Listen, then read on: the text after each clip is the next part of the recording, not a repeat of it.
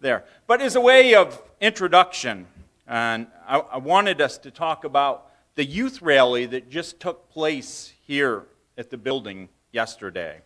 The theme was acceptance. The main verse for their youth rally was found from Romans chapter 15, verse 7. Accept each other just as Christ has accepted you. And I think the theme of the youth rally plays into the message that I was going to share, because love is such a key aspect of acceptance. But I want you to understand that the youth rally had 5 important principles that it was trying to share with our young people. The first being, accepting others is a command that we find within Scripture. Number 2, accepting others is to treat them with special care. Accepting others is not ignoring their damaging choices. Accepting others is based on how Christ accepted you, how Christ accepted each one of us. And the 5th major point, accepting others is for the purpose of glorifying God. I saw many messages and many who were sharing that yesterday. Today, during this message, we'll focus on one of those key points of being able to accept others, which is love as Christ has loved us. And really, if we just went with the song that we just sung, the sermon's over. If we follow that, we're doing what God wants us to do. But there's some thoughts that I want to share with us. In the minds of many, love is simply an emotion.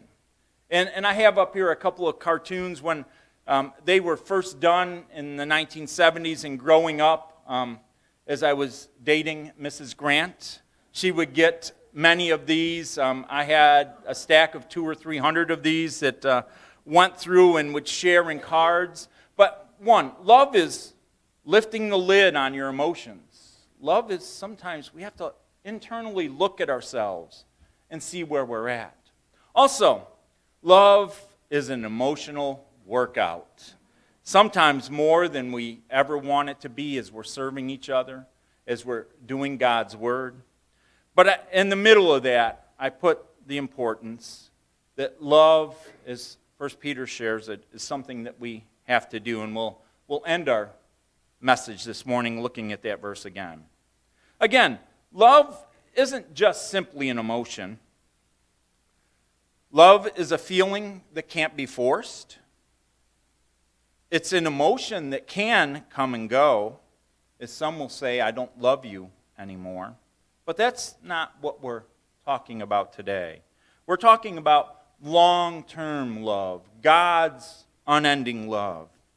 And we are commanded to love, not just in the sense of active goodwill towards each other, but with the sense of affection and friendship is what God wants us to do for each other. He wants us to be affectionate and in friendship with Him. He wants us to be in relationship with each other, showing affection and friendship with each other. He wants us to do that within the church. He wants us to do that with those that are in the world around us. It is common to distinguish between 2 different Greek words for love. And there's more than 2, but the 2 we're going to look at today is agape, which we've probably all heard before. And we're going to look at that as the unconditional, the active goodwill that is commanded. And we'll show, hopefully, during our message that that's commanded by God. And then the other one is phileo, which is kind of a fondness or a friendship. One that can't be forced, but one that we're going to see, I think, in Scripture that we're to have for each other. We're to have it for God and we're to have it for each other. And we can look at those 2 words and kind of see a distinction between them. Yep, the distinction between them in Scripture is not always clear-cut. Because agape can also be defined as brotherly love or affection if we look at Strong's or Thayer's concordances on that. We can also see that phileo is commanded in Scripture. And as we read and have read in 1 Peter chapter 2, 22 and 23, both types of these Greek words are used within that passage. Not that you have purified yourselves by obeying the truth, so that you have sincere love, phileo, that fellowship, that deep fondness for each other. Love, agape, active goodwill, unconditional. One another deeply, from the heart. For you have been born again, not of perishable seed, but of imperishable, through the living, enduring Word of God. So let us review at this time how we're commanded to love in God's Word. We're commanded by Jesus, by God.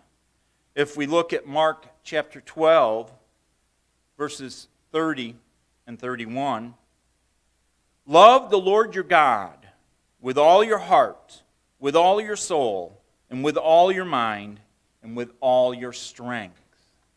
The second is this: love your neighbor as yourself. There is no commandment greater than these. We are commanded to love God, and we're commanded to love our neighbors. We are commanded to love or phileo Jesus and family from 1 Colossians. If anyone does not love the Lord, let that person be accursed. Come, Lord.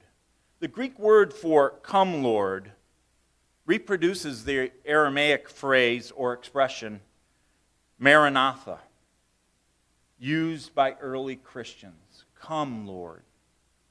The idea of wanting relationship, wanting Him to come again. We are commanded to love those in our community, which we have read at the end of Mark chapter 12, 31. The second is this: love your neighbor as yourself.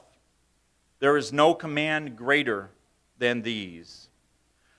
From Matthew chapter 5, verse 44, we are commanded to agape our enemies. That's the word that's used there. But I tell you, love, agape, your enemies and pray for those who persecute you. Don't just show fondness for them, love them deeply. We are commanded to love those in our families. From Ephesians chapter 5, 25 and 28 through 29. Husbands are to love, agape, their wives, which also includes we are to cherish our wives. From Titus chapter 2, verse 4, wives are to love their husbands. Phileo, a love that is deep, a fondness. Mothers are to love their children, phileo them. Be fond of your children. Titus, again, 2:4. We are to have these types of loves in our relationships and in our families. We are also commanded to have these types of loves with each other in the church.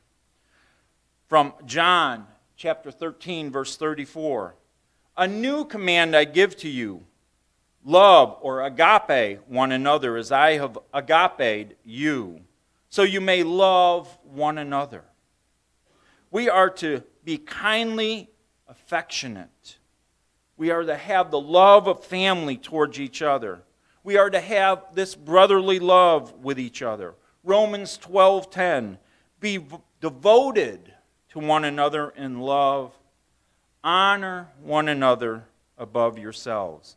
We are to actively seek a relationship with those in our church. We are to actively do that. And we see that commanded in Scripture. It should be evident that the command to love often requires displaying a true heartfelt, affection towards one another, towards Jesus, towards spouses, towards children, towards brethren in Christ. Yes, even towards our enemies. If commanded, then there must be something we can develop. This must be something that we can develop in our lives if we're lacking. By the grace of God, we can be taught how to love. My next thought on this is we are taught how to love in Scripture. We're taught how to love by God. In 1 Thessalonians chapter 4, verse 9, now about your love for one another, we do not need to write to you, for you yourselves have been taught by God to love each other. If they were taught in the first century, we can be taught together how to love God, to have that brotherly love for each other, to share that affection together. In 1 John chapter 4, verses 9 and 10, this is how God showed his love amongst us. He sent his one and only Son into the world that we might live through him. This is love, not that we love God, but that he loved us and sent his Son as an atoning sacrifice for us. So we are taught by God how to love. We're taught by Jesus how to love in 1 John chapter 3, verse 16. Because he was willing to die for us. This is how God showed his love amongst us. He sent his one and only Son into the world that we might live through him. This is love, not that we loved God, but that he loved us and sent his Son as atoning sacrifice for our sins. As we read that, I think about, and we talked about this during the youth rally in our breakout group, the boys, have we shared the love of God with others? Are we willing to share that gospel message with others? Jesus loved both agape and phileo, his disciples. In John chapter 11, verse 3 and following, it talks about his love for Lazarus, his love for Mary, his love for Martha. So the sisters sent word to Jesus, Lord, the one you love is sick. When he heard this, Jesus said, the sickness will not end in death. No, it is for God's glory, so that God's Son may be glorified through it. Now Jesus loved Martha and her sister and Lazarus. The apostles, those living, saw Jesus' love in action. And in John 13, it was just before the Passover festival. Jesus knew that the hour had come for him to leave this world and go to the Father.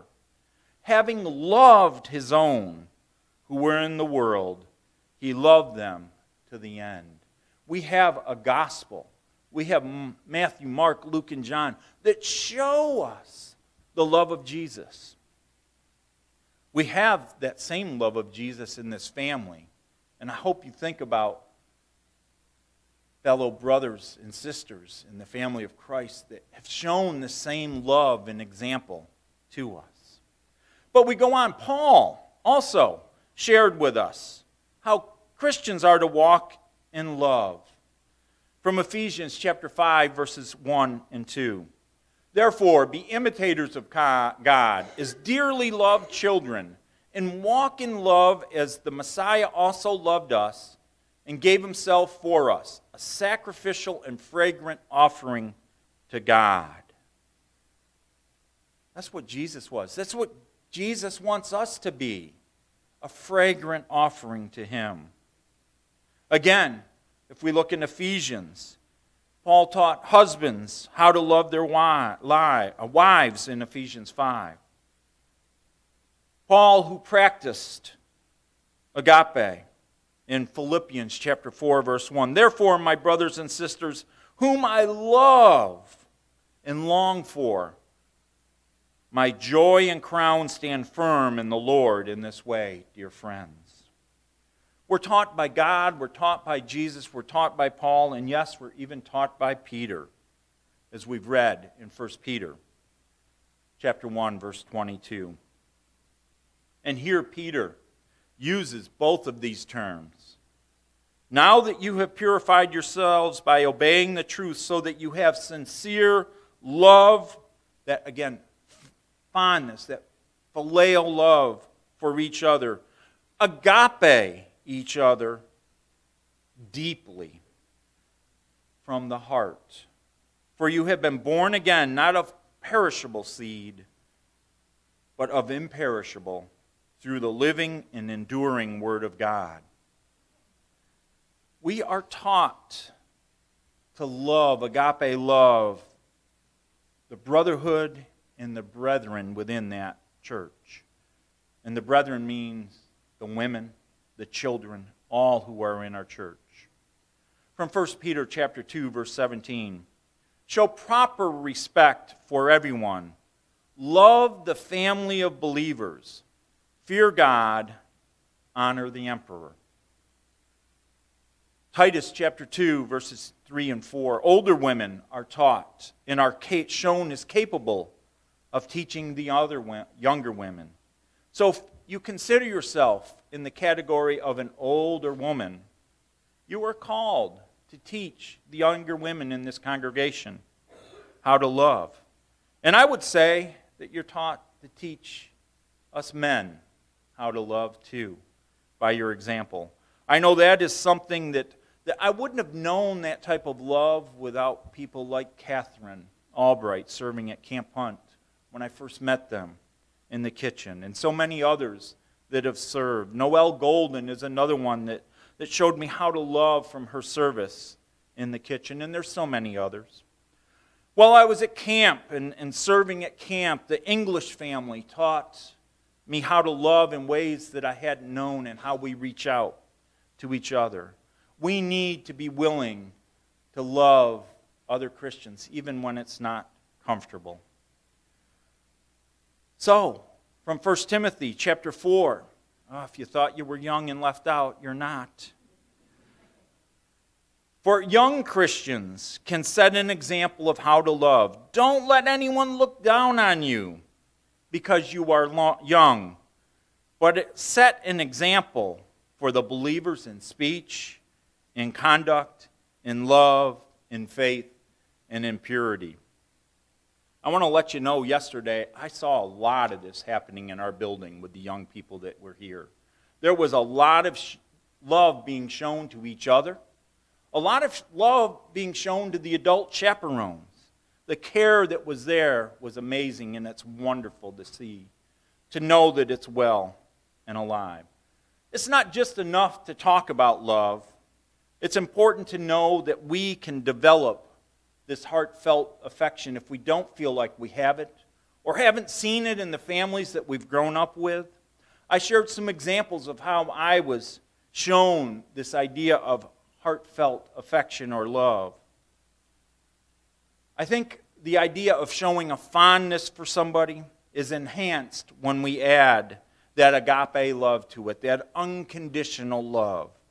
From 2 Peter chapter 1, verses 7 through 9. For this very reason, make every effort to add to your faith goodness, to goodness knowledge, and to knowledge self-control, and to self-control perseverance, and to perseverance godliness, and to godliness mutual affection, and to mutual affection love.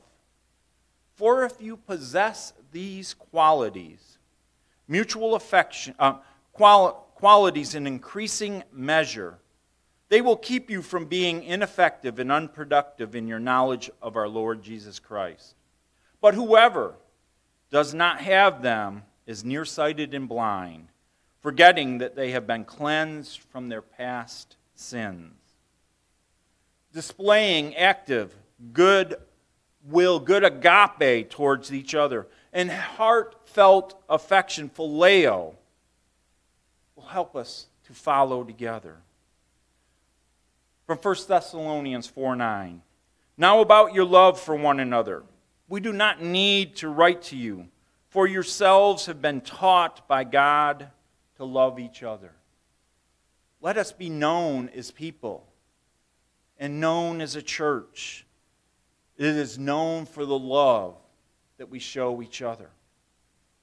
So as we get to our conclusion and we think about that, we cannot excuse the lack of heartfelt love towards Jesus or our brethren or our families. We can't excuse it by trying to make a distinction between agape and phileo. They both have to be there in our relationships with each other. For both kinds of loves are commanded, and the two often overlap in our lives. So don't think just because I'm doing something loving towards somebody, it's enough. We've got to agape them in our relationships. Where we lack a heartfelt love towards Jesus, our brethren, or our families, we need to acknowledge these deficiencies. And by acknowledging them, that's acknowledging our spiritual immaturity so that we can grow. We need to be willing to relearn love, whether it be agape or phileo if we're lacking in those areas. We need to learn to love others with this heartfelt love. How do we do that? We look to the examples of God our Father. We look to the examples of Jesus. We look to the examples of the apostles. We look to the examples of other Christians that we know in our lives that are doing that. And then we must take the initiative to practice this love, this phileo love, this agape love, to develop deeply within the relationships of all people. We have been purified to have affection for one another. Do we agape one another fervently? I want to conclude by reading 1 Peter chapter 1, verses 22 through 25. Not that you have purified yourselves by obeying the truth, so that you have sincere love for each other. Love one another deeply from the heart.